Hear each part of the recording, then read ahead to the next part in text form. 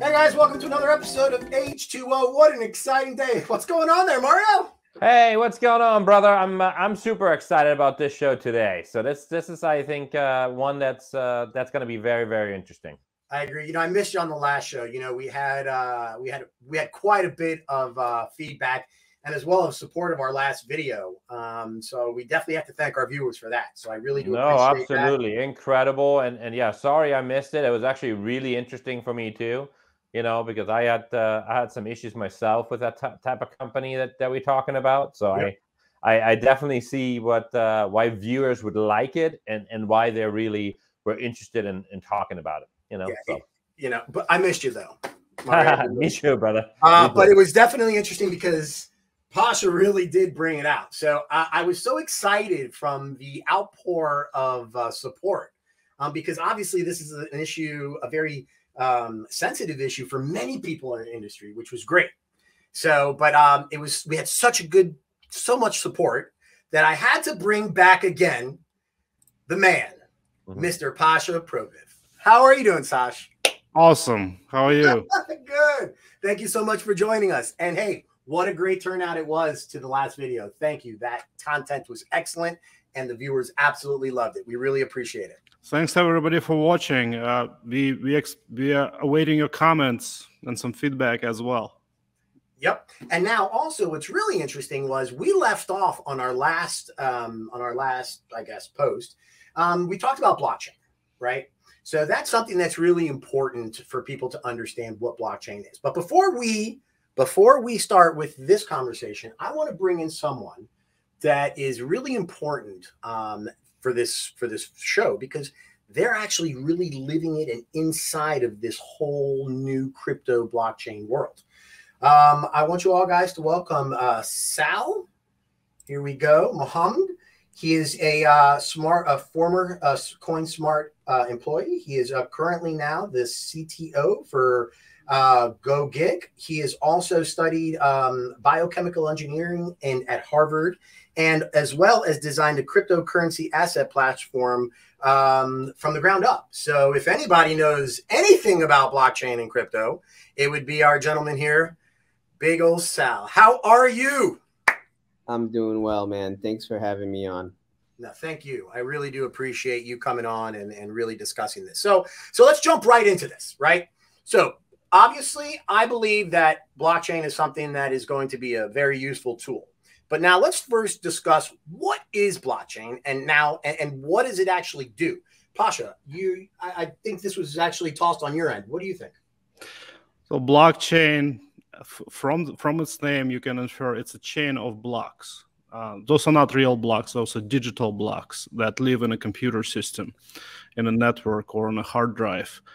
And I'm going to use physical example, right? We have a block A and block B. And they are linked together. And that's what makes it a chain. And the chain keeps growing and growing and growing indefinitely. But the link between them is that block A in itself contains a hash, which is a succinct form of block B. So if you try to break this chain and remove a block, you will immediately see that this chain has been altered. So their link in between two blocks allows you to maintain the integrity of the chain, because if one block is taken out, everybody can see that. And by default, blockchain is a completely transparent system where you can see all the different blocks when they were created and any information attached to them. So that's kind of the basic explanation. Okay, so just from your explanation alone, what you're telling me is that blockchain is kind of like dominoes. Everything goes together. If one gets removed, you will see that completely, correct? Everything is broken, yes. Everything is broken. Okay. Yeah. So transparency is really, I mean, it's 100% transparency. So, yep. So why would, so my question to you is, I know that you don't believe that blockchain belongs in the logistics field, but but isn't transparency very important on the side of the financial world, even with logistics? So why would blockchain not be good for logistics? Yeah, we will have to go deep into the use case, right? Okay. Because blockchain by itself is a financial system. By itself, it's automatically a financial system. Right. But when you tie it to the world of logistics, it doesn't automatically become. It wasn't made for logistics. Let's say that it will become dependent on other things and other events, and in the way how it's dependent makes it questionable in its use. But on a blockchain, and now Sal, let me ask this one. This direction's to you. If you create blockchain, can I create, like, let's say my own currency on my blockchain so that anyone that does business on my blockchain could pay with my currency? Is that something that is that how you see it, or am I seeing it incorrectly? That is completely correct. And that is, when you start, diving more deeper into the capacities that blockchain technology has, and one of them is most definitely cryptocurrencies, and that's where blockchain has many different uses. Currencies are just one of them. Yeah, and just to jump in on that very quick, I think, especially on the logistics field, I think it's not going to be payments that's going to come first. I think it's going to be other things within the blockchain that's going to be utilized. For me, it would be, a bill of lading release or a shipment release and so on, to maybe, one day completely remove bill of ladings out of the equation, where it would rather be a blockchain release, if you will, and if some of these things are not matching, that is when, shipments won't get released. That's just how I would envision it, at least. But Mario, do you see then blockchain actually then resolving this whole kind of going paperless also? Because now there is a place where you can put the documents, it's safe, and they cannot be altered or touched. Yeah. And I mean, there's a few companies already out there that's kind of experimenting with this. I think the biggest problem is that we don't have scale at this, right? You need to sign up with a third party in order to, let's say, have a digital version of a bill of lading, right? There's a company, and we can try to get them on our show next time. I'm sure they would love to be on our show. A company called WaveBL, and they actually using blockchain technology for original bill of lading releases, where in the past there need to be an original be presented to a bank or an original being presented at destination. Now they're basically going through their system is going through blockchain technology, and they're basically signing up a bunch of carriers. The thing what I don't like with it, it's still a third party that's still going to charge you a fee to do that, where I feel like it should be, that's something where all the carriers need to come together and saying, hey, let's invest in this technology together and let's do it together. But I think it's going to be really challenging, because I think Maersk, for example, will use it as a competitive advantage over others, Absolutely. And not only Maersk, but CMA is actually doing it now too. Yeah, correct. But the problem is they're all going to come up with their own system of it. Right. I think it would be awesome, kind of like what Sal is referring to have something that is really, like a Bitcoin, it's completely independent. Somebody invented it and somebody started it, but there's nobody, getting rich of that, so to speak, right? And that's just the problem that I have with all these, some of these technology companies saying, hey, we're creating a blockchain technology for the logistics industry, but all what they're trying to do is make money of it. When blockchain itself, and especially cryptocurrency, the biggest thing for me at least is independence and not being tied to a company or a country, right? And that's the problem that I see with this. Isn't Maersk running on TradeLens? Both of them, CMA and Maersk, running on IBM's TradeLens blockchain platform? I do believe so. I did see that. Yes, I did. Yeah, so it's a technology built by IBM, which obviously they're a technology company, so they're trying to build new products, and they claim that it's independent of any particular steamship line or country. So that's definitely a benefit, and it runs on blockchain. So that's what I know about TradeLens. But Pasha, I think TradeLens, that's correct, but I think that I think carriers are going to try to white label this for their own internal use, and I have no idea how that's going to work out. Yeah, the only way they could use it is to become part of it, right? You know, become part of that ecosystem that that is running behind. But Pasha, yeah. Not to interrupt, but you think, and you really we've had this discussion before, but you don't think that blockchain is really a good fit for let's say the logistics world? I think it's not necessary. You could just accomplish all the benefits that TradeLens offers right now with a simple computer system. It doesn't have to run on the blockchain. Yeah, but on a blockchain, and Sal, you could correct me if I'm mistaken, you can actually create your own world on your blockchain. So whatever it is that you want, whether it's a currency or a certain type of rule that you have running on that blockchain, I mean, that's your world. And from what I'm looking at is a lot of these companies are really want kind of a smooth transition through transportation or in logistics. So if they keep adding, like you said, people into their ecosystems, which ecosystems are the most important things for a survival of blockchain, why can't we use that now? Like, why? Do you know what I'm saying? Like, it's such a useful tool. I mean, Sal, I mean, what is your thought about it? I mean, do you think blockchain could be really important nowadays with the shipping of goods and transferring of money from country to country without holding anything back? Or, well, it's a step-by-step process, right? I mean, with the dawn of every new technology, you have, phases where that technology progresses through, and some people adopt it, some people don't adopt it, and then it goes to a different phase where more people start to adopt it. Still, some people are waiting to adopt it, and then it starts to, eventually, new technology eventually reaches, peak maturity where people are really confident in this stuff.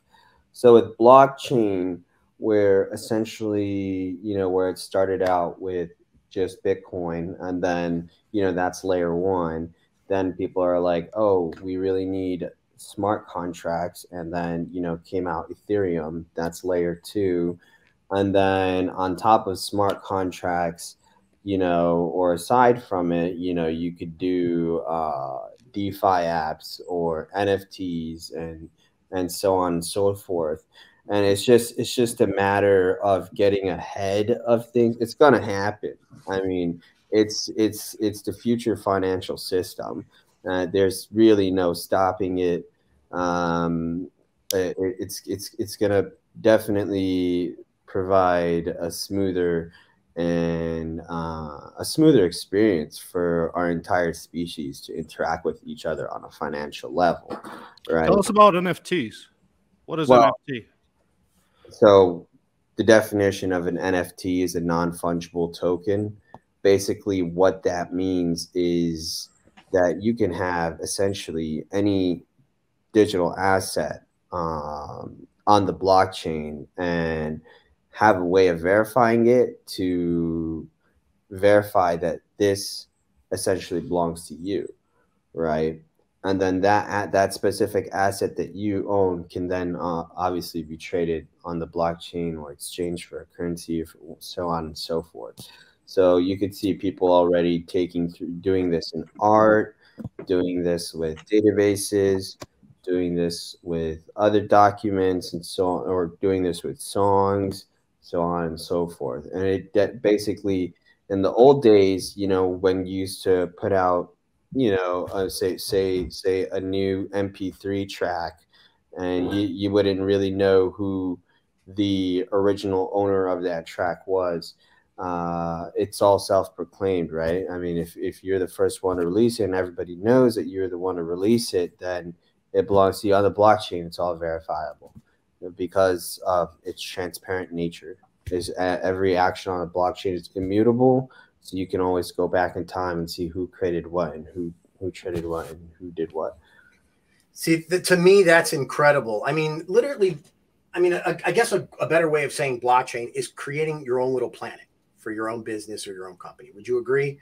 I mean, that where you can govern and do anything you want on there with respect to what you require from your customers or whatever it is. Would you agree with that?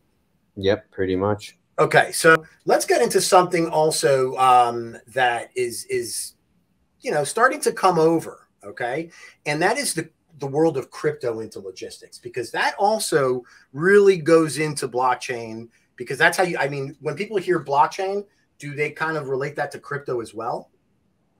Blockchain is the base, right? And then crypto is Right. built on top of the blockchain. So it's like Is the currency within the right? It's the currency that you could build on that blockchain, correct? that is correct. Okay. Now, some of the challenges that Pasha was saying with cryptocurrency, because on the last video he was taken back. He was lost for words, because crypto is it's non-regulated, right? It's in a decentralized market. There is no governing body regulating this, right? Sal, is that correct? Yeah, it's non-regulated. It's just defined by rules that are transparent to everybody that takes part in the ecosystem. That's correct. If Okay. you're trying now, Pasha to, thinks I'm absolutely crazy. Here we go. if Go you're ahead, trying Pasha. to issue a new crypto and sell it to United States customers, it's classified as security by Securities and Exchange Commission. And if you're selling a security like a stock or a bond to U.S. consumers, you have to comply with very strict regulations. You have to have financial audits. You have to post a bond before the issuing. And that wasn't the case for a while. Like 4 years ago, when the crypto hype started, there was no regulation, and the SEC didn't really know what crypto was. So there was all these ICOs starting and tokens being issued, but then SEC caught up to it and closed most of them. So you can see the recent attempts by Telegram founder to issue an international token has not succeeded because he didn't reach an agreement with SEC. And then in addition to that, even bigger and more ambitious attempt, Facebook CEOs, Mark Zuckerberg's Libra, which was a very sound idea, out of Switzerland. They wanted to build this cryptocurrency called Libra, and they had companies willing to accept it. They had a lot of companies, including MasterCard and Visa, on board, and it was a very ambitious idea, maybe too ambitious for current times. So because government is one thing, but there are also issues that needs to be addressed. A lot of crypto is now being stolen from exchanges because people who are running those exchanges, they haven't been in the financial world for long enough, right? They haven't built their experience in financial transactions and managing the risk. It's usually people who are hyped up about crypto. They jump into crypto world, issue their own tokens, and then have unexpected consequences. So, but Pasha, there are some tokens, and Sal, maybe you can help me if it's an L2 or an L3 that are specifically in certain areas in logistics today, like VeChain, right? VeChain, I believe, is a logistical token. Yeah, it's a logistical token that's an L3. And it's an L3. Yeah. So, I mean, I personally, I own VeChain. I think it's going to be something that is going to be huge soon, because I really do believe. Now, the one thing that people need to understand is the world of crypto, like South said, it's really based on the networks. It's how the ecosystem's built. But I really believe that there is going to be this new parallel world where crypto is going to be a norm. Because it's just the way the world turns. And you see that all these big companies are really starting to push. Sal, do you think it's just a question of time before so many people push where they have to figure something out? Because, I mean, it's not going away. Like the Bitcoins and the Ethereums, they're not going away. Yeah. I think it's just a matter of time before, we start seeing extreme levels of adoption into this technology. I mean, at the end of the day, you can create all the rules that you want, but people are going to do what actually makes a difference in their life, and what makes their life better, what makes their life easier, right. What makes their life more efficient and ultimately more effective. And they see results on this side the grass is greener on this side. It's not really that green for me on the other side.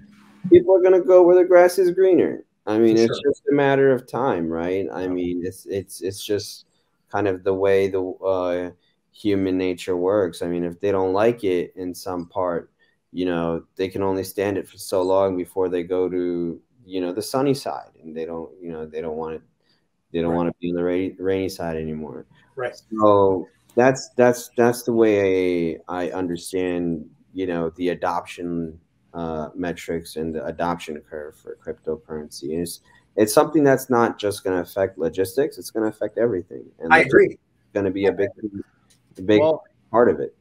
Yeah, and especially I know a lot of people think about stuff here in the United States, but think about countries that have very unstable currencies, right? And obviously in the logistics business, we ship into these countries that have very unstable currencies, right? And I forgot if it was one South American country. I think it was Chile or Peru. I'm not quite 100% sure on that said, hey, we're accepting cryptocurrency in everywhere now. El Salvador. El Salvador, yeah. Thanks. Yeah. So El Salvador, who said, who had troubles with their currencies, and now basically just said, hey, we're going to accept this everywhere. And I think you're going to have other countries, especially East and West Africa, who's going to go there as well. And one of our good clients, it's actually a really good, interesting kind of case study for them, was they built these small portable energy units, where you can burn anything you want in them, and it's kind of like a small generator, it's the size of a half container roughly, and you can burn anything, and it will burn it clean, and will create your energy, right? And their biggest problem was how to get paid for the energy, right? And so they started with Bitcoin. I think now they have a couple other ones, but they're basically saying, okay, what is a currency that's kind of globally accepted, and that's why they said, hey, people can now, charge their, generator batteries and so on and so forth, and pay all via Bitcoin, because I think there's really what the world is missing is like almost like a global currency. You kind of have the similar thing with the euro in Europe, where now you can go in any country pretty much and use the same money. But I think something like this, our world is going to globalize more. The world is going to get smaller in that sense, and I think that's just why the world needs somewhat of a global currency. Let me ask you guys a question, just to all three of you. Do you think that some of these ocean carriers that are now coming into supply chain, or that are getting into all aspects of supply chain, anything from customs clearance to brokerage to final mile, do you see them actually creating their own currency for other worlds, or other countries? And the reason I say that is Mario, you brought an important point, and that is that when we think of this, and especially because our audience is in the United States, there's a lot more 270 something other countries that we have to talk about. And you're right. I've been at tons of meetings with these forwarders and manufacturers where they won't ship to certain countries because they don't even know if they're going to get paid. Venezuela is one of them. You don't know if you're ever going to get paid in Venezuela. I mean, their money goes up. Inflation's at 8,000%. So, I think that the lines are getting smart.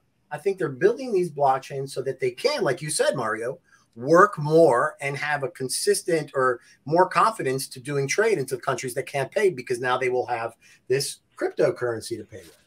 So this is all exciting stuff. I really do. I really think that that's really the next step. So Pasha, your opinion. Let's wrap this up. So your opinion, blockchain and crypto in logistics. You think blockchain is okay, but not necessary, and crypto, don't even think about it, right? I don't think people are ready to transfer from to make the change right now. Maybe in the future. Okay, fair. Is that based just because of fear? They don't. It's the unknown.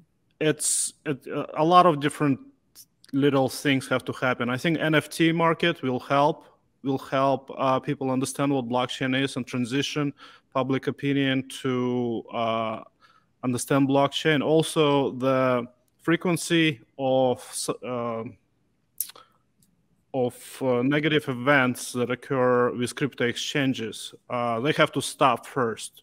We shouldn't hear on the news that the crypto was stolen, or that DeFi ecosystem, somebody stole $600 million worth of crypto. Once we stop hearing those news and we perceive blockchain and crypto as a very safe method of exchanging money, and we also have the growth of NFT tokens, then it will facilitate the transition into crypto. So if you had to make just a guess, not going to hold your feet to the fire, but if you had to guess, how long do you think until the crypto world comes into logistics? You could say never. I would think that crypto world will come into commercial banking at some point, right? They're making experiments in the Federal Reserve Bank of Boston right now, with potentially running with a digital dollar instead of a regular dollar. Mm-hmm. So that it should revolutionize commercial banking first, and that could happen anywhere in the next 30 years.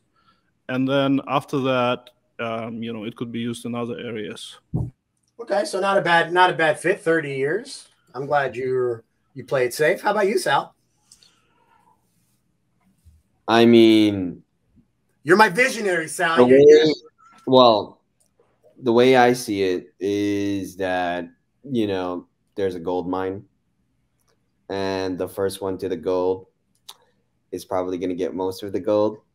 So don't be afraid to venture out into the dark and get yourself some gold.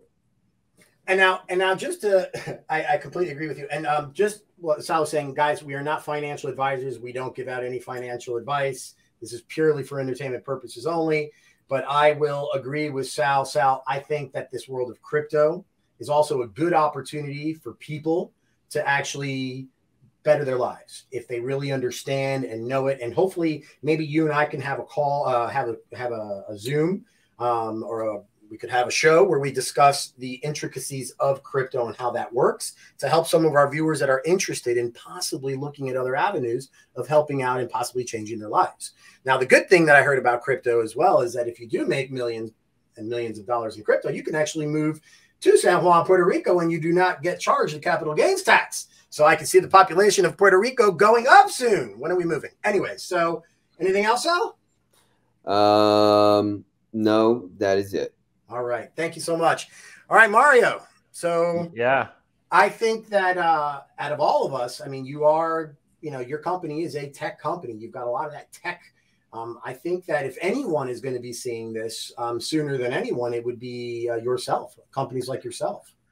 Yeah, I think so to answer your question from earlier, I don't foresee any of the ocean carrier getting into, doing their own currencies. I don't or their own coin. I don't personally see this.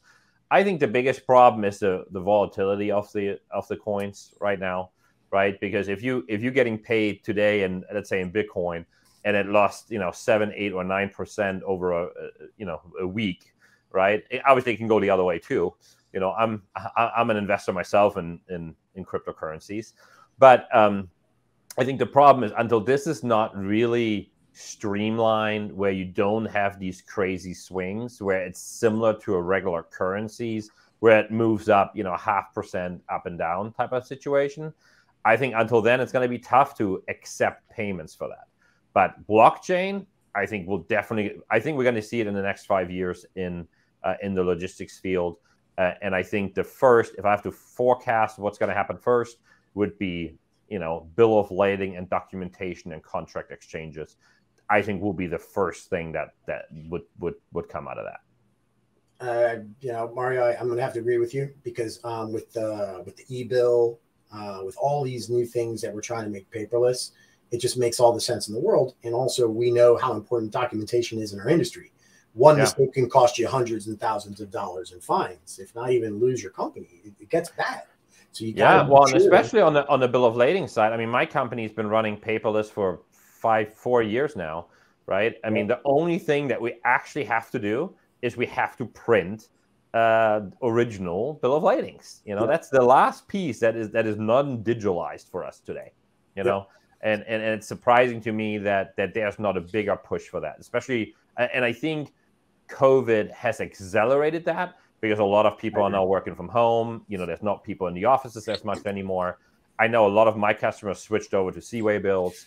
You know, but if we can figure out or figure out a good solution for letter of credits and a good solution for original bill of ladings, I think that's the next, you know, unicorn billion-dollar idea in our industry. I think it's not automate processes. For me, it's solving that problem. Yeah, that's some really good information to have. My opinion, Sal, baby, I'm bullish, baby. I'm bullish all the way. I think that it's going to be sooner than 5 years. I think that Maersk and these steamship lines are preparing to really start better, you know, making, you know, creating better relationships with countries with this blockchain, with creating their currency. I do believe there will be like a Maersk coin, or there will be something to that extent. I'm a visionary. I believe it. And just for this episode alone, Sal, I wore this just for you because I am a believer. I do believe that it's a good opportunity for people to really learn and understand, because the world of technology is here, and it's scary. And if people haven't looked into it, now is a good time for you to start really delving into this world of blockchain and crypto. So thank you so much, everyone. This was an amazing show. And again, thank you so much. I know you guys are down at the Air Cargo show. Pasha, are you down there? Yep. Okay, have a great time. Send my best to everyone. So thank you so much. I really appreciate it. And we will see you guys again next week. Anything else you guys want to say before we log off? If you need help with any blockchain related stuff, reach out to me on LinkedIn. You can find a link from Michael. Absolutely. And Pasha, anything you want to say? You got that smile, Pasha. I love the smile. It's that smirk. Well, I wish, you know, I wish that, you know, even though I believe blockchain is not necessary, I think that, you know, being part of the same ecosystem, which could be blockchain, could be something else, which is what TradeLens is effectively doing. IBM TradeLens is putting a lot of different players on their same system, same computer system. This is a great trend. There we go. And Mario, you lead us off, baby. Yeah, man, I'm excited. I'm always excited when there is things happening in the logistics field, and like I said before, I think there's a lot of things that are going to happen. So I'm excited. All right, guys, thank you so much for your time. Guys, safe travels wherever you're going to. Be well, and we'll connect next time. Thanks. Thank you. Thank you. Thank you.